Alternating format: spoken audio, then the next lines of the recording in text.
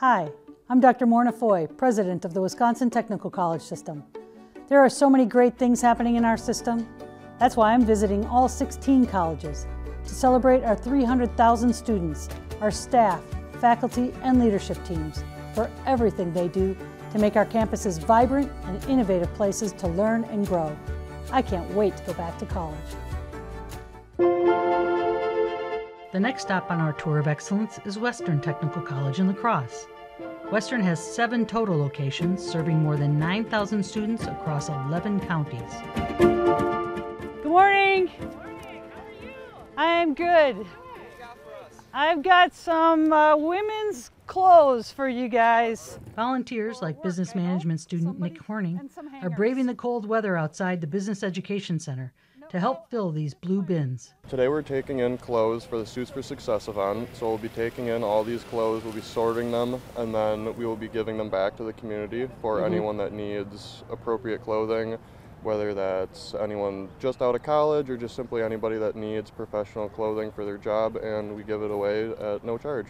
She's got scrubs. Yeah, we were just talking. All right, I'm gonna take the scrubs. In less than 90 minutes, the students have already filled 12 bins. All right. Seeing the generosity of people either donating clothes or giving of their time makes me wish there was something like this when I was finishing college.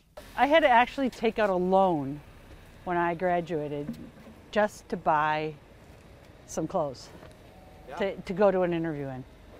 Because this is basically all I had to wear. And are these men's, women's, or mixed? All right, great. Oh, thank you so much. You're going to help out a lot of future employees. From clothes to computers. Look at this. This is what they used to call a laptop. Today we're doing the e-waste event. We're working with Dynamic Recycling. They will take the e-waste that we get here from the community over to their area, and then they'll recycle it or trash it in a safe way so it doesn't hurt the environment. Thank you very much. Have a good one. Western Technical College has been doing this for over 10 years, and the students and faculty members I spoke to say they've seen it grow every year. The word I keep hearing is community. Why does Western do this? I mean, this is not a typical college classroom. Right, so we have a firm belief in community-based learning and making sure that students get that hands-on learning experience. And it really, you can learn a bunch of stuff in the simulation or in a textbook and that sort of thing, but really experiencing it, planning this event and executing it, you get to see the impact it has on the community. It's that part of that community, that involvement that we want to get to show and be a part of, that it's not just a single tech college, it is more than that. That's for sure, and it's a good way to reduce waste, right? That's huge. That's the main component of what we as students are learning, especially in the IT field and the tech field. But again, it's just being about community.